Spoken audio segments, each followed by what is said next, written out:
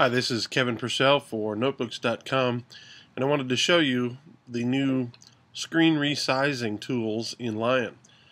Now, before Lion came out, all Macintosh computers with OS X, Snow Leopard and earlier had a really annoying feature, and that was the only way to resize a window was to go down here in the corner like this.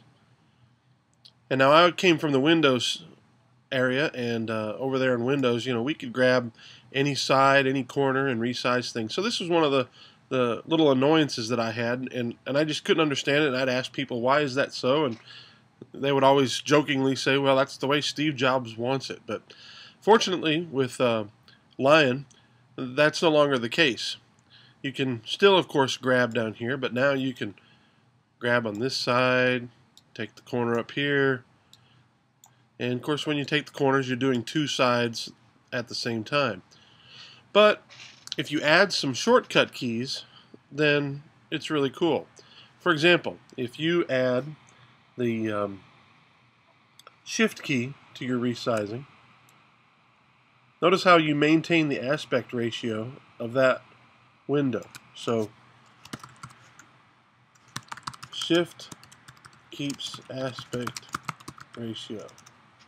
Now if you hit the option key, then what happens is not only is the edge that you are grabbing resized, but the opposite edge as well. So for example, if I want to make this taller, notice how it grabs both, changes both sides. So option resizes opposite. Easy to remember, option and opposite. Now what happens if you put the two together? Well, let's see. See, it does the whole thing. Not only does it do opposites, but it also maintains the aspect ratio.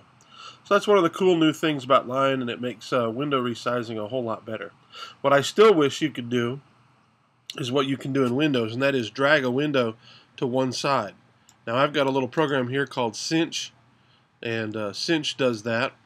Notice how it takes it, and of course I've got a dual monitor, so it doesn't work on the right side, unfortunately, because of that. But that's one thing that I wish that they would have added as well. In Cinch I can go full screen like that, but that's something that Lion still needs to add and that Windows already has. This has been Kevin Purcell for Notebooks.com. Thank you for watching.